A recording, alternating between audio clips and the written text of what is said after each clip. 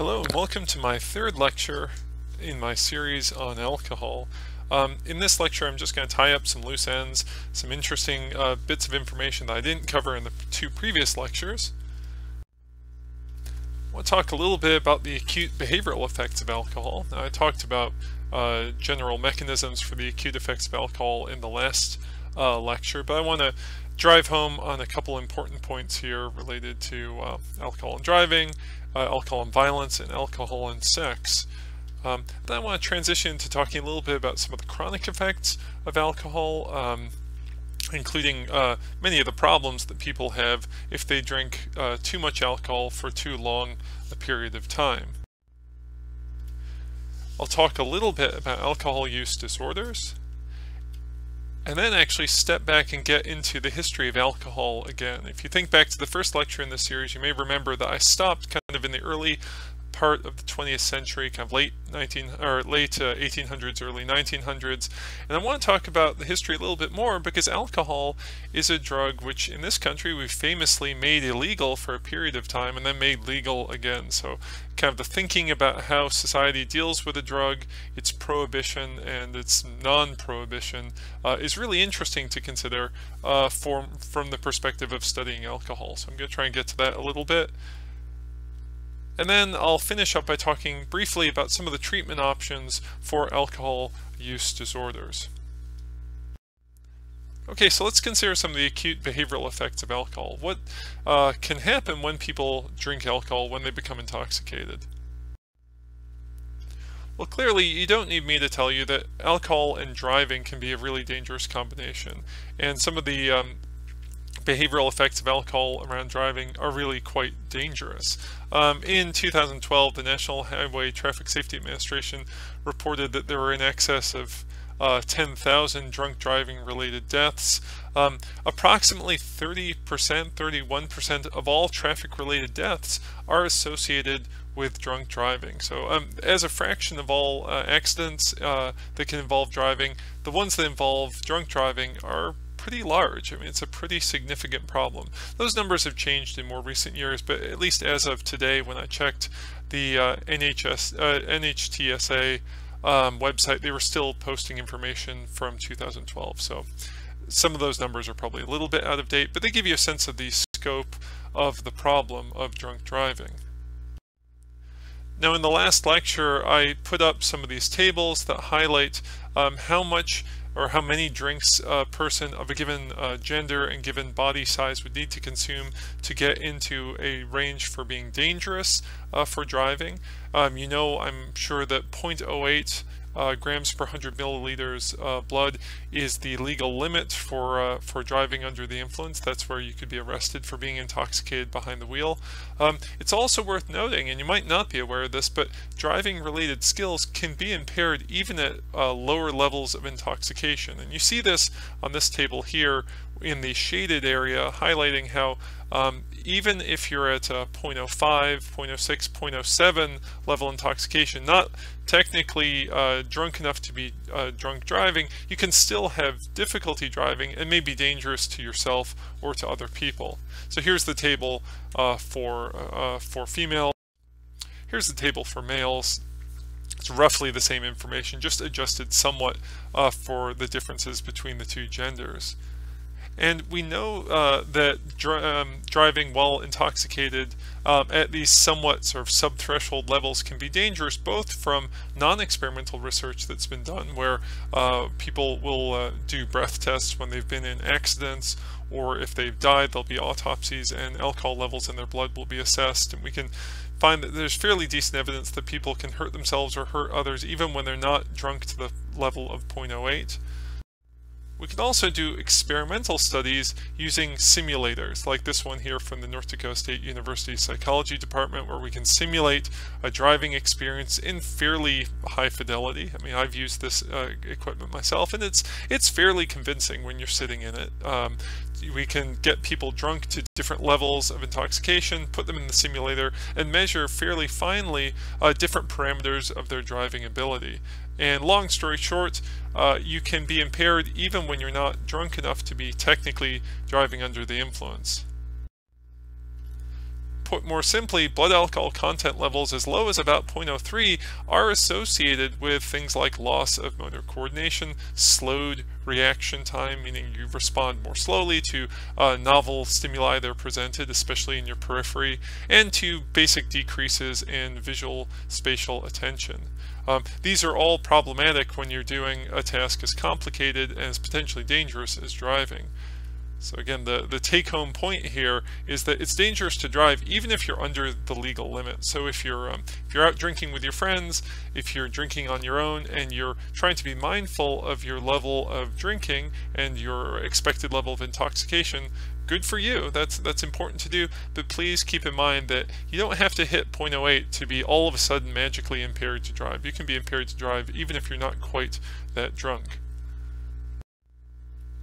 And again, we can see this in terms of experimental and non-experimental study. Just to give you a sense of how this works, we can measure people at different levels of intoxication and their risk for crashing, say in a simulator. And you can see that at lower levels of intoxication, 0.02, 0.03, there's a slight increase in your likelihood of crashing. Maybe 1.5 times your regular sober likelihood of crashing.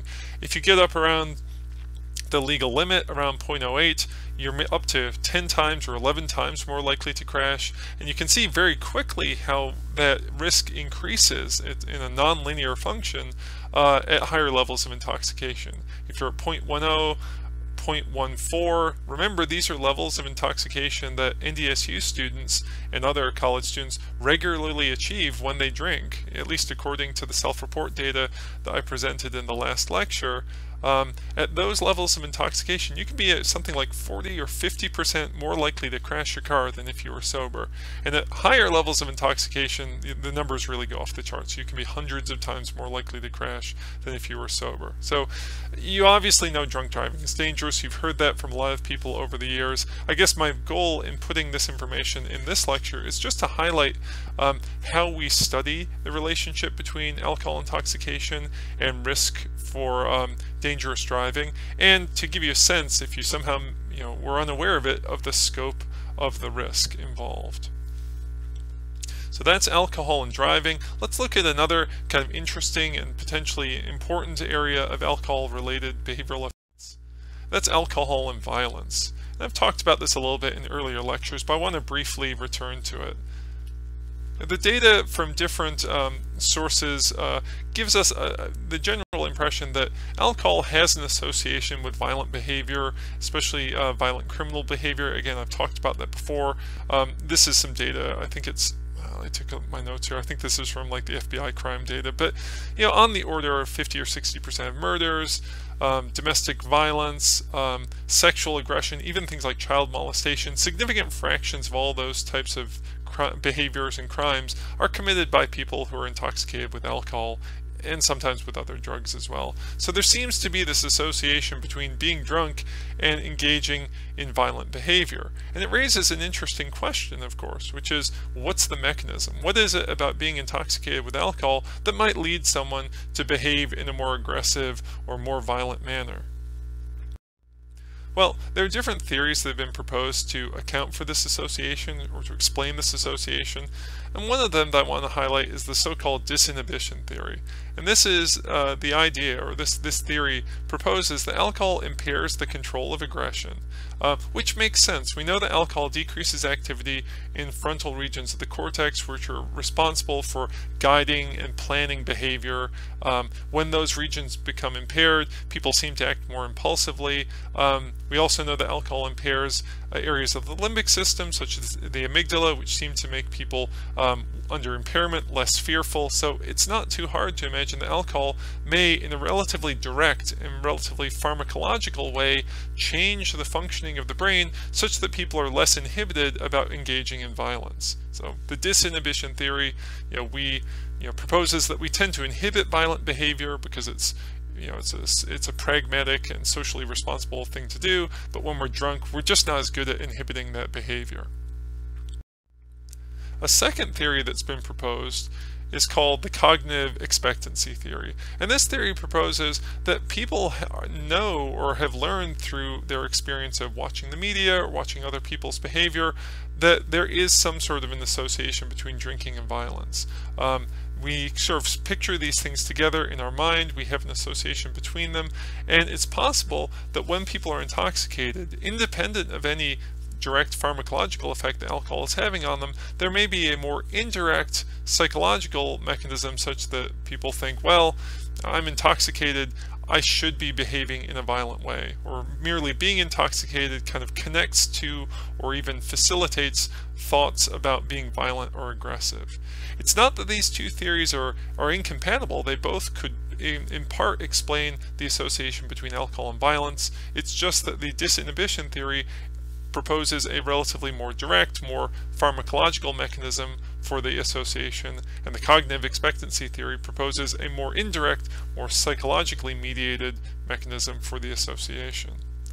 So we could consider these two theories, but of course as scientists, as empiricists, we'd like to test predictions made from these theories, and there's a way we can do that. That way is the balanced placebo design. This is just a form of an experimental study. And in the experimental study, what we're trying to do is we're trying to manipulate independent variables, the variables that are the presumed causes in the cause-effect relationship. So if we're trying to understand the relationship between drinking alcohol and being violent, there are at least two potential causes. One is the actual level of intoxication that someone has. You know, whether or not the person is, in a real pharmacological sense, drunk or not drunk.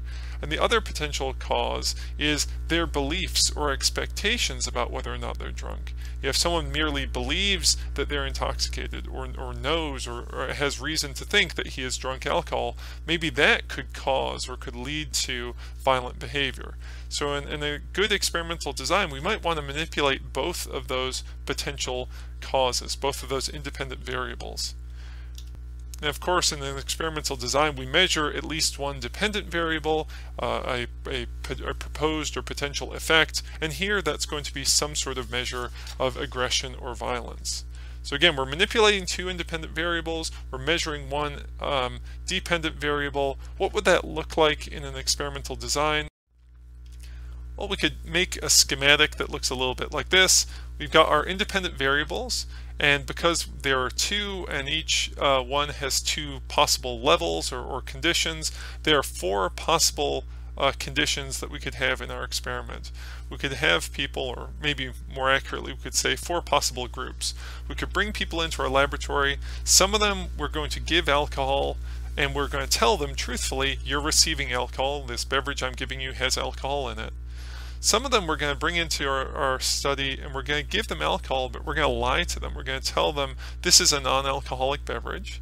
It's tricky to do this, but it is possible to trick people into consuming alcohol, even if they're real, even if they believe they're not. We can bring other people into our laboratory and give them a non-alcoholic drink and tell them that it's alcohol, a placebo. And again, this can be a little bit tricky to do, but there are ways to pull it off. And then of course we can bring people into our laboratory and we can give them a non-alcoholic drink, and we can tell them truthfully that that's a non-alcoholic drink, and that would be our fourth condition. So again, four conditions or four groups, depending on how you run the study, of people defined by these different conditions or different levels of our independent variable. And of course we look at the level of violent behavior among people in all these groups and try to see, are any of these groups particularly more violent or particularly less violent than each other. As we discussed in an earlier lecture, it's difficult, it's probably impossible, it's almost certainly unethical to allow people to engage in real violence in a laboratory setting. That would be dangerous and again unethical to do. But what we could do is rig up some sort of a laboratory analog, perhaps have people in our different groups compete in a video game task where they have an opportunity to administer an electrical shock or a loud blast of noise to their opponents, things which are kind of painful and unpleasant but not truly dangerous to our participants. And again, we could see, are the people in the group that drinks the alcohol and truthfully knows that they're drinking alcohol, are they the most violent? Are the people who drink the alcohol but are not told they're drinking alcohol? Are they the most violent? We can compare these different groups. That's our basic balanced placebo design. Well, there's a lot of studies have been done like this. I'm kind of describing it as if it's one study, but truthfully, this research using this kind of basic design has been going on for at least about 40 years now. And there's so much evidence now that we can kind of speak in general terms about the relationship between alcohol and violent behavior. And in general, what we see is increased level of violent behavior in groups that were told that they were drinking alcohol.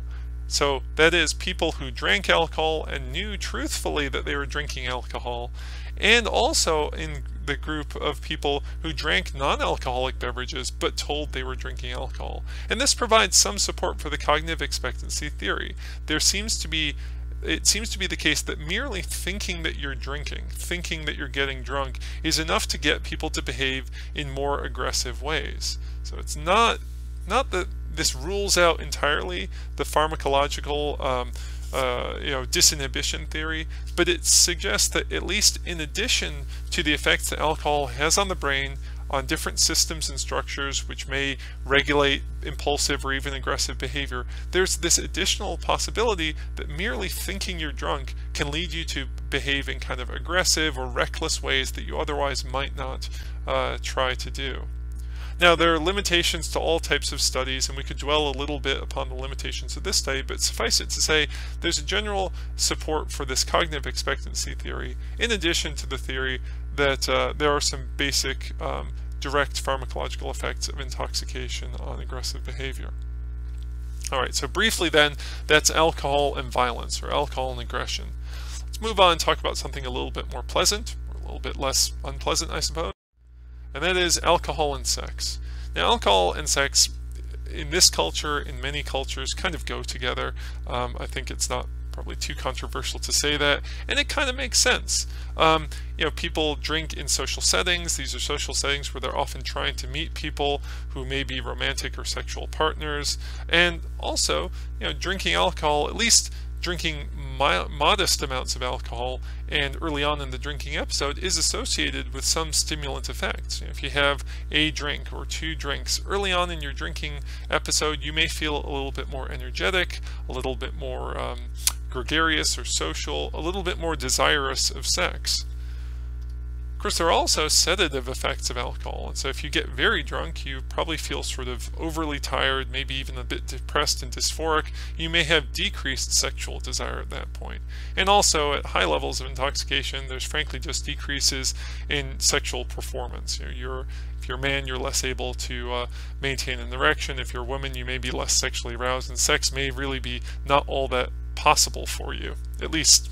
Well, I suppose depends on how you do sex, but let's just submit that when you're really, really drunk, most people aren't very good at it. But as I said before, there are clearly cultural associations between sex as well. That sex and alcohol somehow go together. So a bit like we saw with the relationship between alcohol and violence, the relationship between alcohol and sex is kind of complicated and can involve both perhaps relatively direct pharmacological effects and also relatively indirect, more sort of psychological or cognitive effects. Oh, it's a slide that I probably should have included a little bit earlier just to highlight, in case you've somehow missed this when looking around the internet or reading magazines, the associations between sex and alcohol that exist in our culture. It's actually, when I put together this slide a while ago, it surprised me how easy it was to find on the internet images from advertising that involve fairly frank sexual portrayals, and also, of course, portrayals of using alcohol. Okay, so we've got cultural associations, we've got perhaps relatively more biological or pharmacological reasons why there are associations between sex and alcohol. Let's take a look at how we could study these relationships. Well, one thing we could look at, or one thing we should probably look at, is what does it mean to be sexually aroused? How is it that we can measure how interested someone is in sex? Well, clearly, one thing we could measure is someone's perceived arousal, or their self-reported interest or desire in sex, their self-reported sense of how ready their body is to have sex.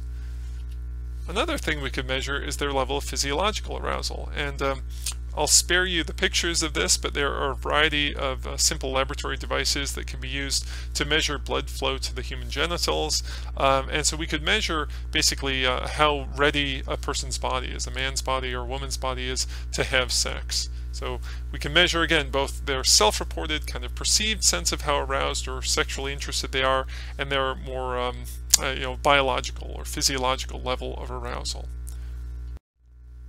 Using these type of methods, we can once again make a balanced placebo design where we manipulate people's actual level of intoxication and also their expected level of intoxication. And then rather than just measuring one outcome variable or one dependent variable, we can measure two. We can measure both interest in sex or perceived arousal and physical arousal. So basically the same sort of thing that we saw with studying the relationship between alcohol and violence or alcohol and aggression. We apply that same kind of broad methodology to studying the relationship between alcohol and sex. It's just a little bit more complicated because, frankly, sex is probably a little bit more complicated than aggression. So how does this work when people actually do research like this? And again, these type of research studies have been done for quite a long time, and we have a general feeling as to what these relationships are like now. An interesting thing that we found is that the relationships are different for men and for women. So let's look at men first here. For men, we find that at relatively low doses of alcohol, we see increased perceived arousal and increased physiological arousal. So generally speaking, if you take a man and you give him low doses of alcohol, he'll respond by describing himself as being somewhat more libidinal, somewhat more interested in sex, and also at relatively will also be somewhat more physiologically aroused, somewhat more apt to have an erection and be ready for sex. At moderate to high doses of alcohol, when we give people several drinks, getting up to closer to what we think of as like a binge level of drinking, there's decreased perceived arousal and also decreased physiological arousal. So for men, a relatively straightforward picture suggesting that there's this relatively direct kind of pharmacological effect on men's sexual arousal and their use of alcohol. Things are a little bit different for women. We see that at low doses of alcohol, they have perceived physical arousal, increased perceived arousal and also increased physiological arousal. So like men, if you give a woman typically a low dose of alcohol, 1 or 2 drinks, she'll report being more interested in sex and her body will be more physiologically ready for sex. But at moderate or high doses of alcohol, women can report increased perceived arousal, but decreased physiological arousal. So their bodies may be less interested in sex or less ready for sex, but they are, in terms of their self-reported sense, they may report being more ready for sex or more interested in sex. So again, with women drinking higher doses of alcohol, there's this kind of disconnect between their perceived sexual arousal and their actual physiological arousal. So something interesting to keep in mind. Sex and alcohol, of course, can be, I suppose at low doses can be a pleasant thing, can enhance the experience of sex, but it's worth noting that for both genders, higher levels of intoxication can be problematic for sex, both in terms of changing people's interest in sex, also changing their physiological readiness for sex. And although I didn't include slides on this, it's worth pointing out that people's judgment in general is impaired at moderate or high levels of intoxication, so their ability to give consent for sexual behavior is impaired as well. And so being drunk and having sex can be risky, both because you can misinterpret what your partner wants, or that partner may misinterpret himself or herself what he or she wants. It's probably best to keep sex and alcohol either disconnected or only connected at the lower end of intoxication, where people are better able to judge what they want and give consent for those types of behaviors. So, something to think about. Let's move on and briefly talk a little bit about some of the health benefits associated with alcohol. This is just an interesting sidebar, I think, but it actually takes me back to a time in my life before graduate school. I used to work at a wine store before going to grad school, and I remember, this is kind of in the mid to late 1990s, there was a phenomenon that was reported a lot in the newspapers called the French paradox. And this was the observation that French people and other folks who live in Europe tend to eat more fatty foods, or foods with higher levels of animal fat. They tend to drink more alcohol, they tend to smoke more, but they tend to have lower risk of heart disease. So this seems kind of paradoxical, because eating fatty foods and smoking as well tend to increase your risk for heart disease. The idea that was floated back then was that maybe there's something about alcohol which is providing a protective effect or a buffering effect against the health risks associated with this type of diet. And there actually turns out to be some truth to this. We find that people who consume alcohol, at least if they consume moderate amounts of alcohol, do tend to have lower risk for heart disease, diabetes, stroke, dementia, and even arthritis. So in general, there is some truth to the claim that alcohol can be a healthy thing for people to consume.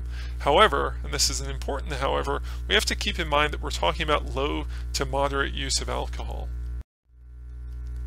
And by low to moderate use of alcohol, we mean for most people 1 or maybe at most 2 drinks per day, and maybe even not every single day of the week. If we look at someone who is a man and is drinking 1 or 2 drinks a day many of the days of the week, but not every day of the week, and certainly not drinking more than 2 drinks, we see over time he's likely to have health benefits, decreased risk for heart disease, decreased risk for dementia, and so on.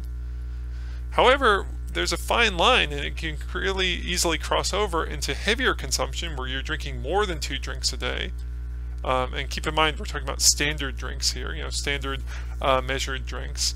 At those levels of consumption, there are increased health risks, especially increased risks for cancer, increased risks for heart disease, and other negative health outcomes. There's also an increased risk for dependence, that is to say, becoming addicted to alcohol if you're drinking more than 2 drinks a day.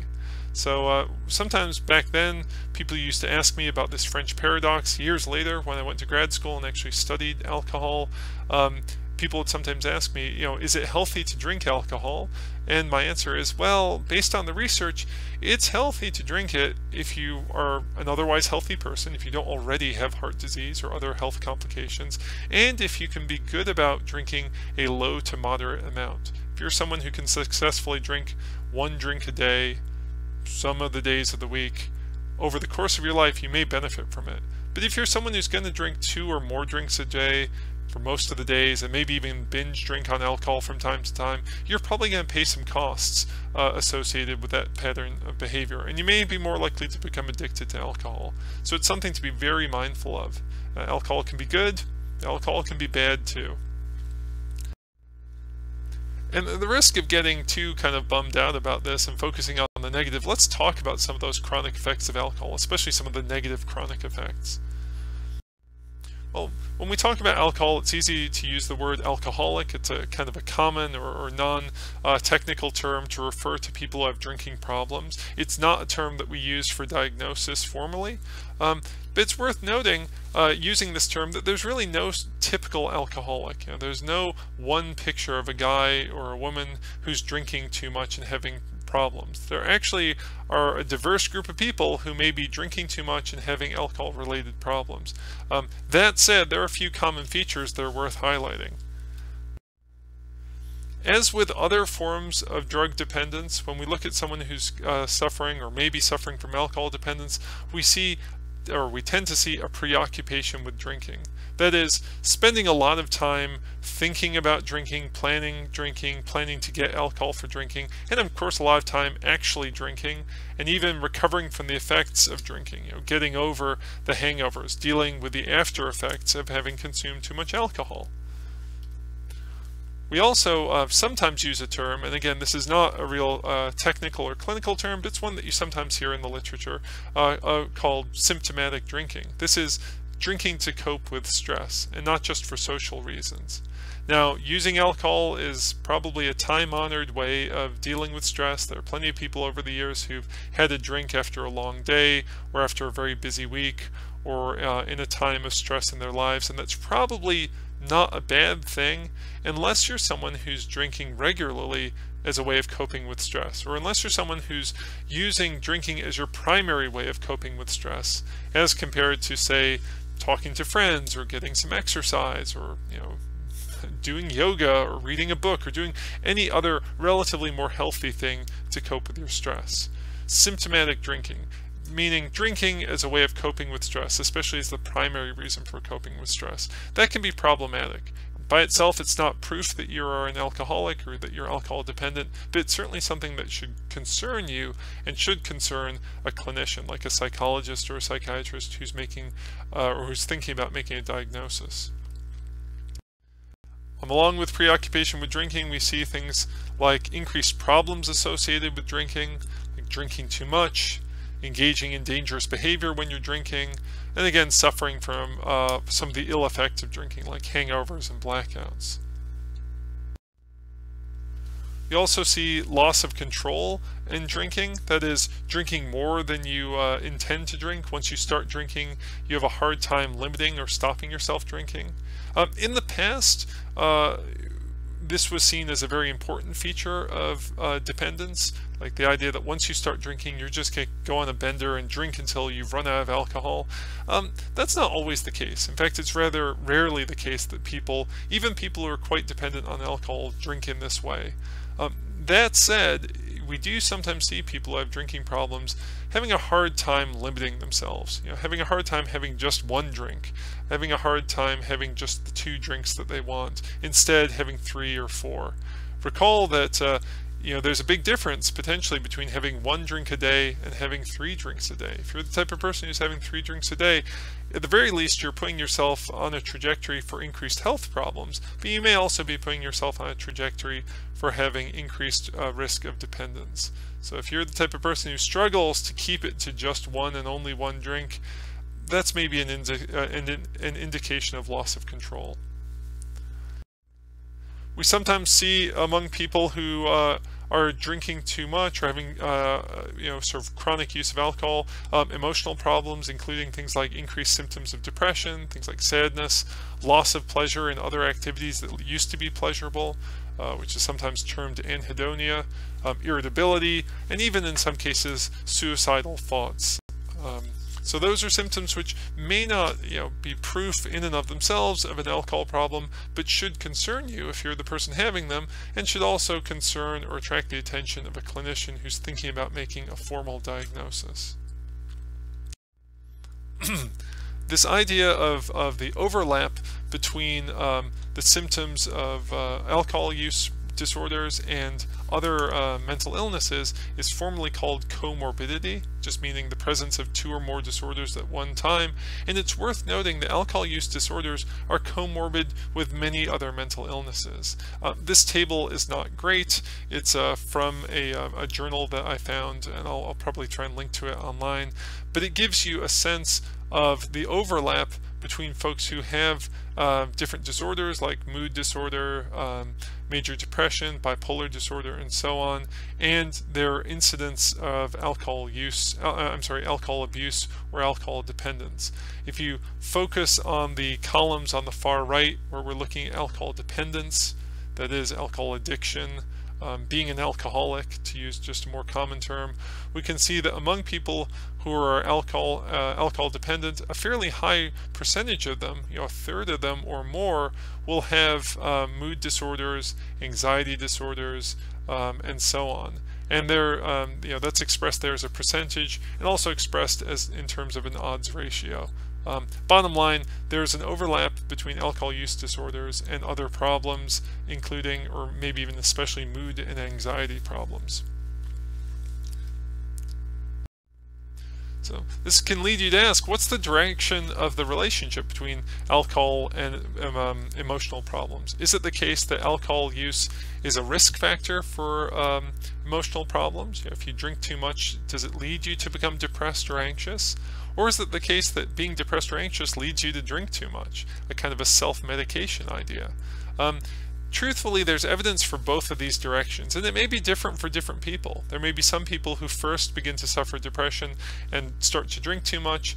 It's probably the case for many people who begin drinking too much that they encounter problems and become depressed or anxious as a result. So it can work differently for different people. There's evidence for both of these directions.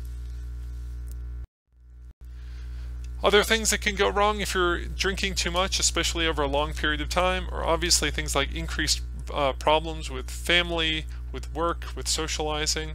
Again, not that these by themselves are proof of an alcohol use disorder, of alcohol dependence, but they certainly should be concerning to us. As should various physical problems that can accompany chronic alcohol use. Damage to the brain, damage to the liver, damage to the heart, risk for birth defects if you're a pregnant woman, and increased risk for cancer over time.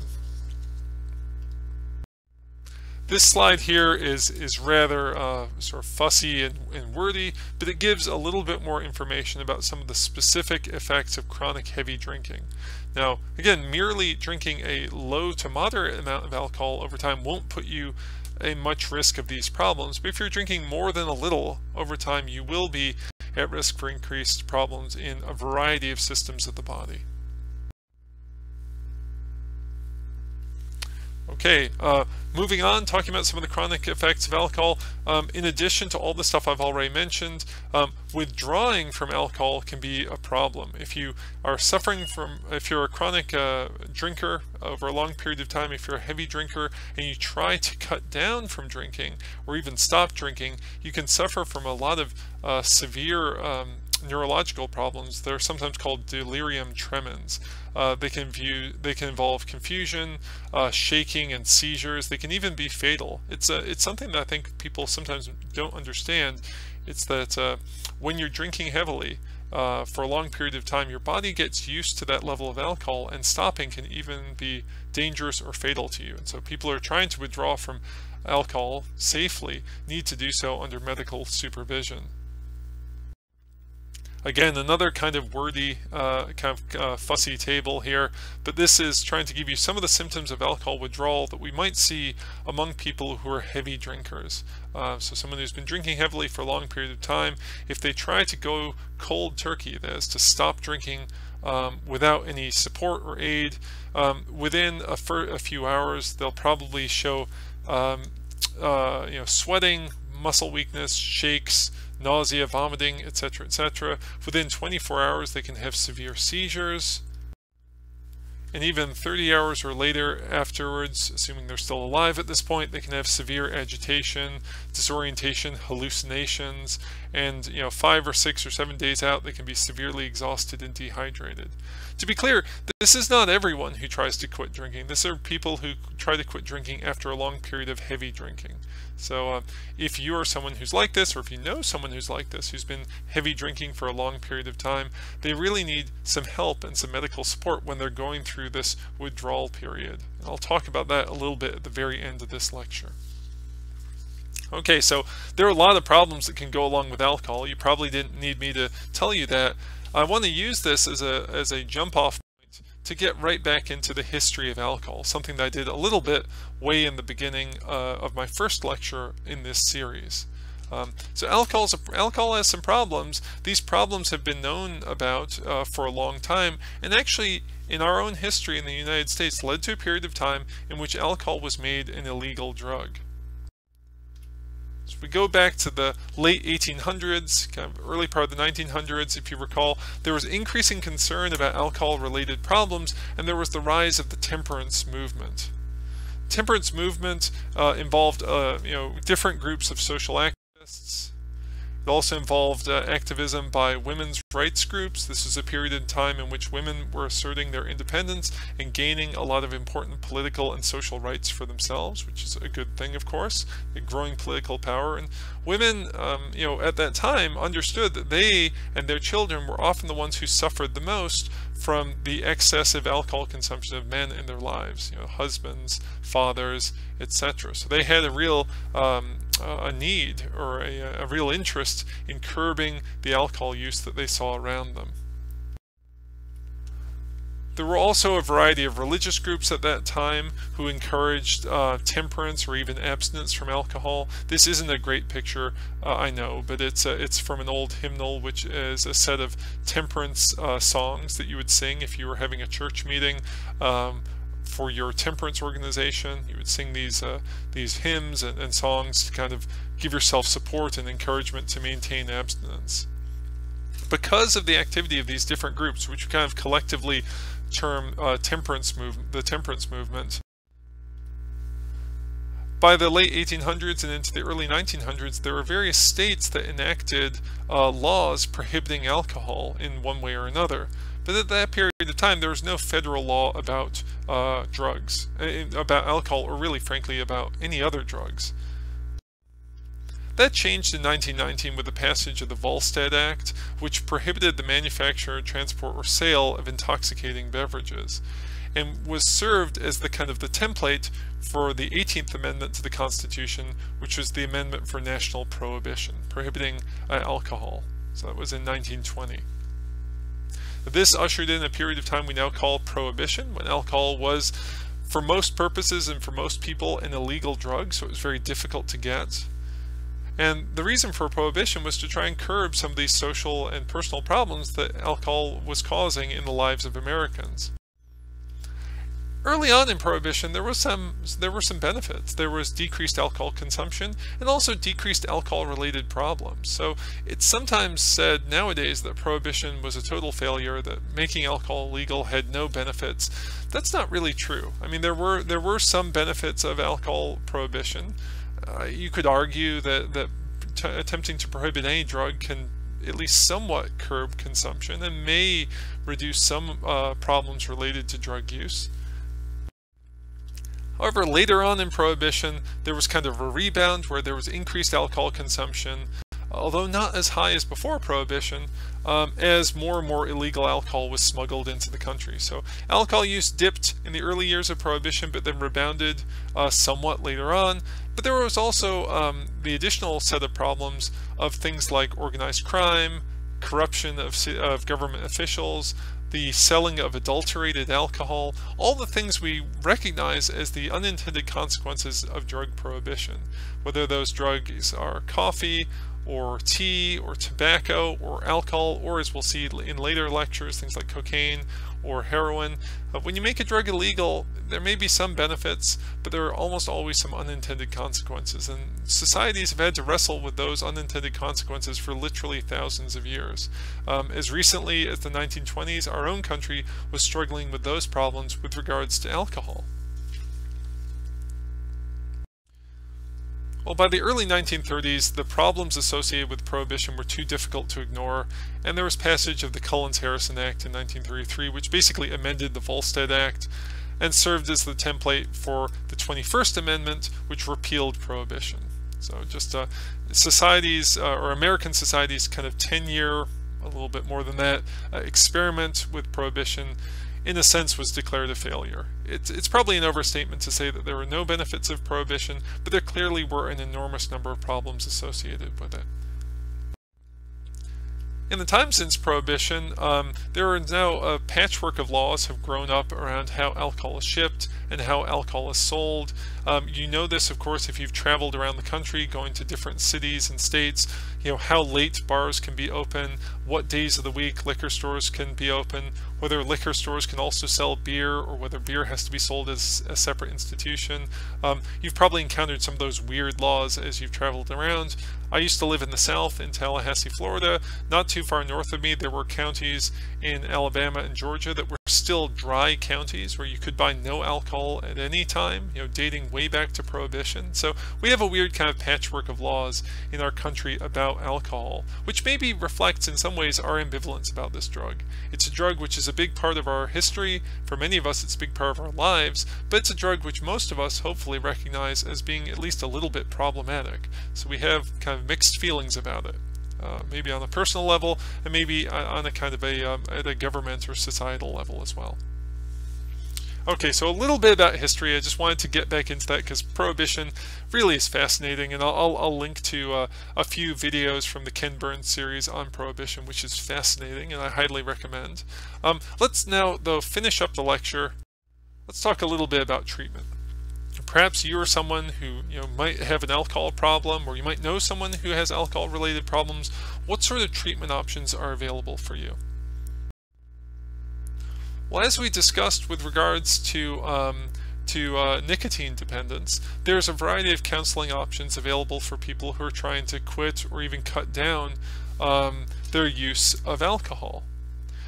Most of these treatment options involve talk therapy, where people work on understanding the things that trigger their use of alcohol, work on maintaining behaviors that lead to reduced alcohol use or even abstinence, and also help them to manage when they relapse. Because as we saw with nicotine, and as we generally see with most forms of substance abuse, or I should say substance dependence, relapse happens. Relapse can even be common, and good psychotherapy can help you deal with that relapse without having a real collapse over it and totally giving up even trying anymore.